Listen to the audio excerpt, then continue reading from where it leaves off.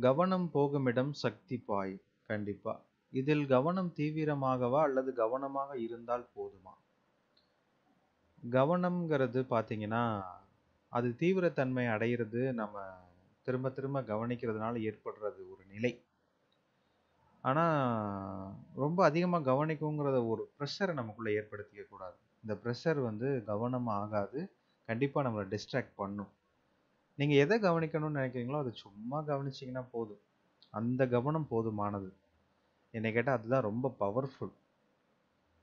இப்ப நீங்க ஒரு ஹேப்பியான விஷயத்துல கவனம் செலுத்தணும்னு நினைக்கிறீங்க. அப்ப நீங்க என்ன தாட் வருது? ஒரு சின்ன குழந்தைய நெனச்சுக்கலாம் அப்படின்னு தோணுது. அப்போ ஒரு சின்ன குழந்தை செருப்ப நீங்க யோசிச்சு பார்க்குறீங்க. ஒரு சின்ன கவனம் தான். ஆனா உங்க கவனம் முழுக்க அந்த பக்கம் போயிடும்.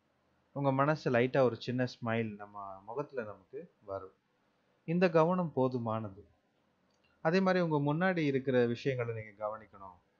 இப்ப நீங்க உங்களுக்கு பயன்படுற விஷயங்கள நீங்க பார்க்கணும்னா, ஒரு சின்ன கவனம் குடுத்தீங்கன்னா, அந்த கவனமே உங்களுக்கு அது என்ன? ஏது? இது உங்களுக்கு எப்படி ஹெல்ப்ஃபுல்லா இருக்கு? அந்த நன்றி தானா உணர ஆரம்பிச்சுரும். சின்ன கவனம் போனாலே. ஸோ, ஒரு மென்மையான கவனமே நமக்கு போதுமான அளவு விளைவுகள குடுக்கும். தீவிரமா இருக்கணும்னு நெனச்சு ரொம்ப ஸ்ட்ரெஸ்ஸ ஏற்படுத்திக்க வேண்டாம். தேவையில்லை.